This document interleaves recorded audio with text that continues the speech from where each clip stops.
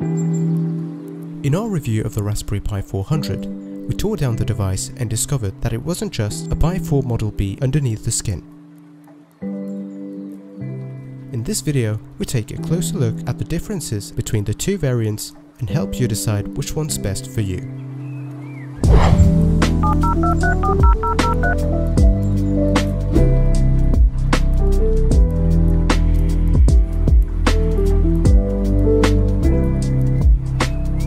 Let's start with the most obvious difference, the design.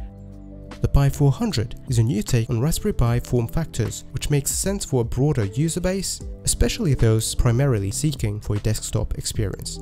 The body feels very sturdy, and the keyboard itself feels decent to type on.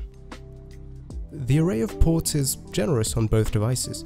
The Pi 400 has a 40-pin GPIO header, a microSD card slot, 2 micro HDMI ports which support up to 4K at 60 frames per second, Gigabit Ethernet USB-C power input, 2 USB 3 ports, and a USB 2.0 port.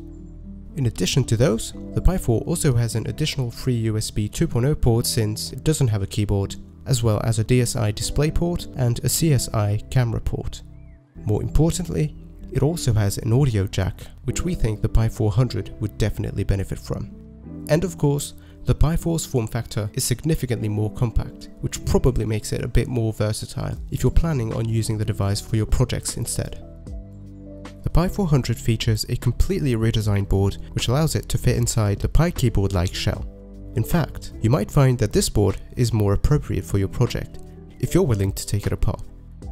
What's more is that although the Pi 400 shares most of its components with the 4GB variant of the Pi 4 Model B, it actually boasts a revised version of the Broadcom BCM2711 quad-core Cortex A72 CPU, which is clocked at 1.8 GHz instead of just 1.5.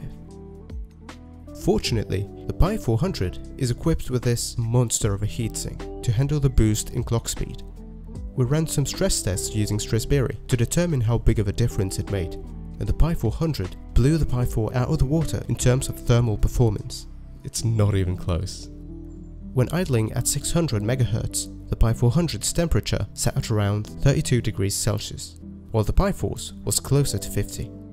And when running under maximum load for 10 minutes, the Pi 400 and Pi 4 peaked at around 49 and 80 degrees Celsius respectively.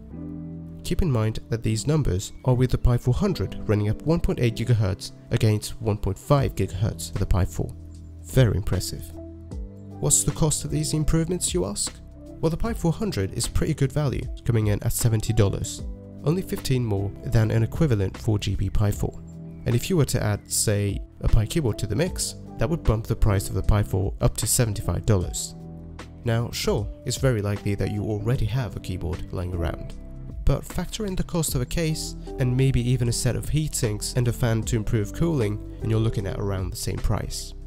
And bear in mind that the Pi 400 would probably still outmatch it in terms of thermal performance. The benefit of the Pi 4, however, is the choice of RAM. It's available in 3 variants at the moment, with 2, 4 or 8 gigs of RAM, with the 2GB version costing as little as $35. Now that is an absolute bargain. But one thing's for sure, we're spoiled for choice, and there really is a Raspberry Pi suitable for everyone. And we hope that this video helped you identify the one that's most appropriate for you. Thanks a lot for watching. Drop a like if you enjoyed this head-to-head, subscribe for more content like this, and as always, keep dialing pixels.